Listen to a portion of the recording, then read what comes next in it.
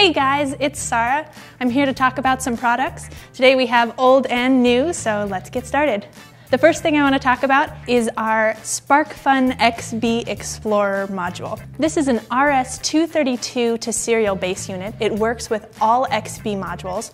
With this module, an XB and an RS-232 cable, you can access all the serial pins on your XB. This also supports DTR communication, so you can reprogram and configure the XB module.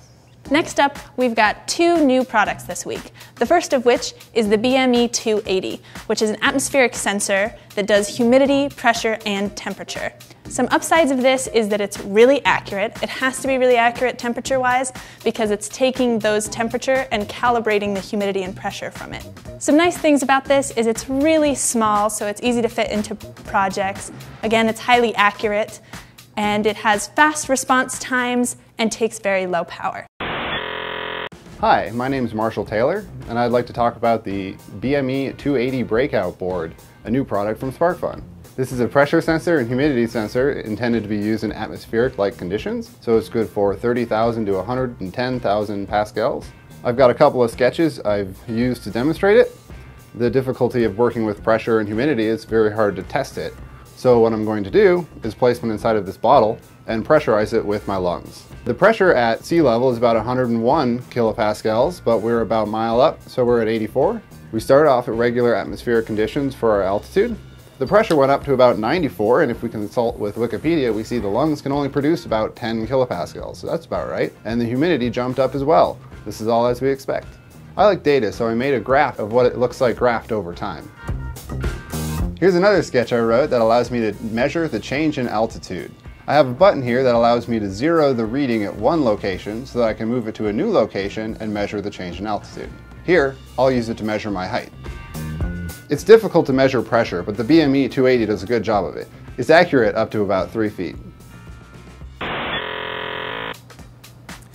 Here at SparkFun, some of our favorite products are the ones that we've worked on with an outside collaborator. This time around, we've worked with Dan Giulio at Dan Giulio Designs to make the TouchPot. The TouchPot board is a capacitive touch-based potentiometer. So it acts just like a normal mechanical potentiometer, except that in order to move the wiper up and down, you just move your finger up and down the board. There are also a number of status LEDs that show you the position of the wiper on the potentiometer. The other nice thing about this board is that because it's controlled with a microcontroller and has a separate digital potentiometer, it can not only emulate a regular mechanical pot, but it can also output PWM signals and serial communication. So you could hook this up to an Arduino or an Embed or an Edison or anything like that, and you would be able to send the position of the TouchPot to that microcontroller without having to read it like it was a potentiometer using an ADC. To show you kind of how this thing works, I've put together a demo here, which is a dimmable desk lamp. It's just one of these TouchPot boards with power coming in, and I've actually taken a 9-volt wall wart and I'm regulating it down to 5 volts to supply the logic for this board using a voltage regulator. And then I'm taking the 9 volts from the wall wart and feeding it up to one of our femtobuck LED controllers. And then I have a 3-watt warm white LED connected to the femtobuck.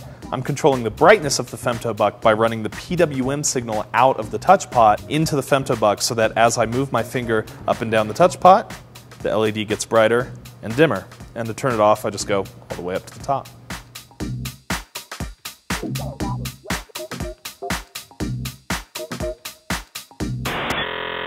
And lastly, I'd like to talk about some older products from Atlas Scientific. They do water monitoring, environmental monitoring sensors, and they are really, really great. They're known for how highly accurate and wonderful their sensors are. Right here I've got the pH kit, which comes with everything that you'd need to get started in a really nice chip to get you integrated with a microcontroller. It has example code to get you started. The other kits that they have is their dissolved oxygen sensor and their electric conductivity sensor. And these, I couldn't recommend them more highly. They're one of my favorite things to use. And if that's what you're looking for, these are kind of top of the line.